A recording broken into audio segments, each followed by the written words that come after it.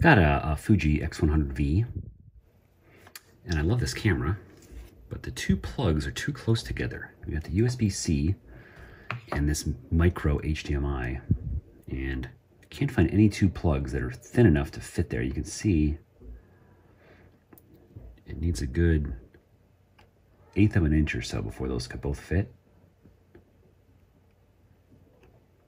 So what I'm thinking of doing is shaving down these cables. So I'll shave a little bit off of this guy, and I'll shave a little bit off of this edge, and hopefully they'll just sit right there next to each other. Let's see how that goes. You could do this with a steady hand and a razor blade, no problem, but I happen to have a nice block plane here from my shop for woodworking.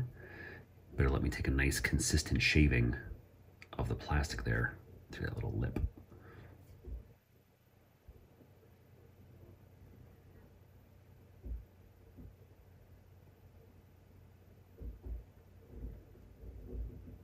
I can feel it working through there.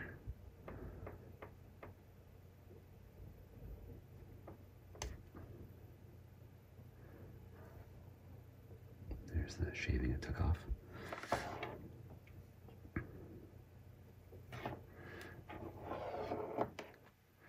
And I figure I'll just do this until I get down.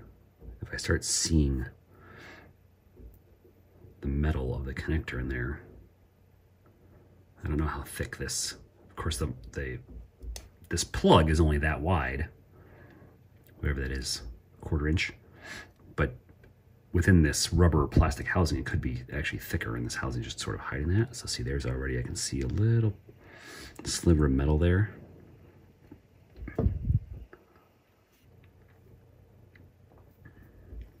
So let's see how much that actually got us.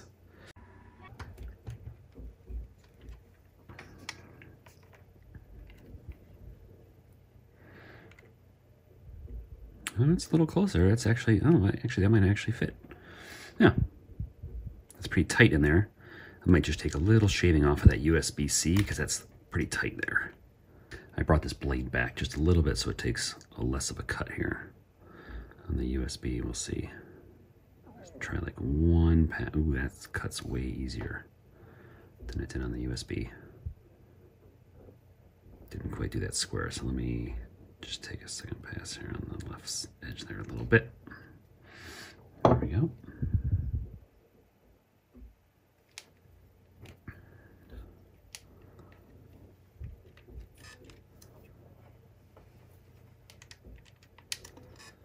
So now I just have to be sure when I plug it in, I plug the shave side towards the HDMI.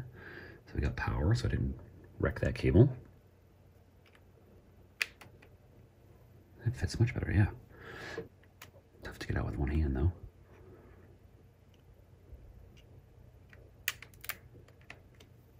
Excellent. Okay, let me plug it in and see if it still works. Yeah, it looks like it worked. So you can see the plug here. We're getting power, USB-C, and we're still up here in 4K.